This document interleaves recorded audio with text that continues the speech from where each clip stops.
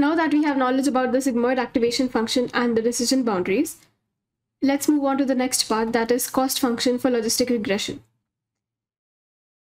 If you recall, in linear regression, we had the gradient descent. Similarly, in the case of logistic regression, we write a prediction function. So a prediction function in logistic regression basically returns the probability of an observation being positive, that is true or yes. We call this class 1. Now you can see from this graph, as the value gets closer to 1, the confidence level is higher and the cost is lower. Similarly, if our class is y is equals to 0, we see that towards y equals to 0, the cost is minimum. And if we predict the class 0 as 1, we see that the cost is very high. And therefore, this is the graph for it.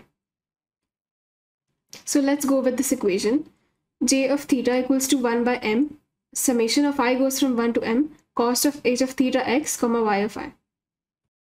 Now this j of theta is our cost function. Now you must be having a question about why didn't we use the same cost function as in terms of the linear regression. So basically, our prediction here is non-linear because of the sigmoid transformation that we saw. So squaring this prediction, as we do in mean squared error, results in a non-convex function with many local minimums. If a cost function has many local minimums, the gradient descent will not find an optimal global minimum. That is, it will not converge. Hence, instead of mean square error, we use this particular cost function. The name of this is cross entropy. It is also known as logarithmic loss. Cross entropy loss can be divided into two separate functions based on for the class y equals to 1 and for the class y equals to 0. Now the benefits of taking the logarithm reveal themselves when you look at the cost function graphs for y equals to 0 and y equals to 1.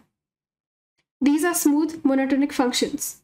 That is, they are always increasing or always decreasing, and this in turn makes it easy for us to calculate the gradient and minimize the cost.